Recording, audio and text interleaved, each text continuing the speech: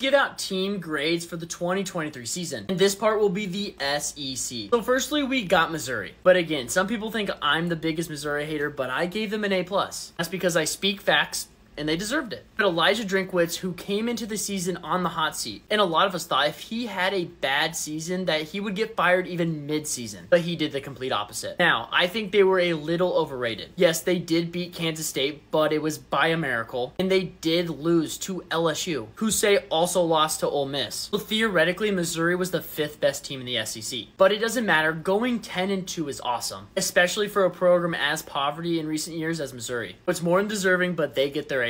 Next, we got Ole Miss. And people hated on this team, and I don't know why. They were the 3rd best team in the SEC, and the top 2 teams were probably a top 5 team in the nation. That Bama game wasn't like it was a blowout. If Ole Miss would have pulled it out, they would have been going to the conference championship game, having a shot to go to the playoffs. It is a great improvement from their 8-win season last year, so they get an A. Next is Georgia, and they get a B+.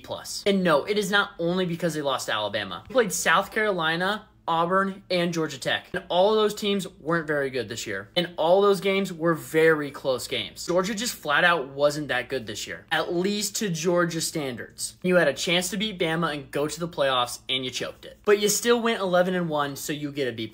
Finally, we got Bama. They had almost a flawless season on paper, but if you watch the games, they almost lost to USF, they almost lost to Arkansas, and they almost lost to Auburn. The team had very low lows and very high highs. They did end up going to the playoffs, and their only blemish on their regular season was Texas. So for all those reasons, they get a very solid A.